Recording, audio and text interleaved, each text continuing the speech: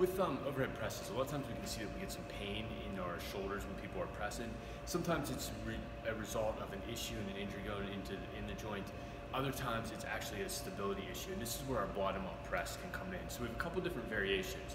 The first level would be tall kneeling. So what we're going to do here is come down onto our knees, one step nice and tall, walk our glutes out. From here, you're going to go bottom up, and you're just pressing up overhead. Think about pulling that elbow back down and in. So you're up and down there. From there, you can progress to a half kneeling position. You can block the hips out. You're gonna press up and back down.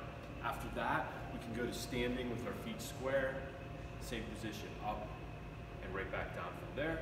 And then the last one would actually be going into a staggered stance where we're up on that back toe.